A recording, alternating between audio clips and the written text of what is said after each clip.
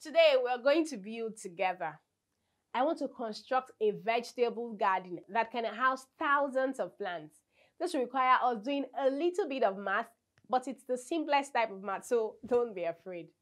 To do this, I need to calculate the area of the farmland I want. I can calculate the area if I don't know the shape of the plot of land. The area of a triangular plot of land can be calculated with the formula 1 over 2bh, with b standing for the base and h representing the height, while the area of a rectangular plot of land can be calculated by simply multiplying the length and breadth of the farmland. After calculating the area, I'd like to have an idea of how many plants I can plant in this garden. To do this, I would need to have an idea of the space between each plant and the next. Let's assume there's a space of 30 centimeters times 30 centimeters between each plant.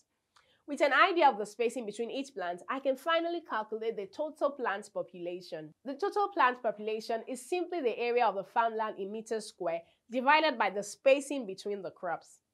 Plant population equals area of farmland meters square divided by spacing meters square.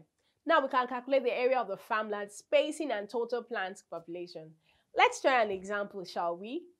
If the length and width of a farm is 60 and 30 meters, and the spacing between each plant is 30 centimeters times 30 centimeters, calculate the area of the farmland, total plant population, and total population if there are 2 plants per stand.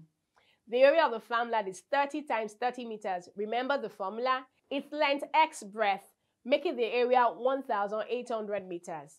The spacing is calculated as 30 centimeters times 30 centimeters, which is 0.09 meters square.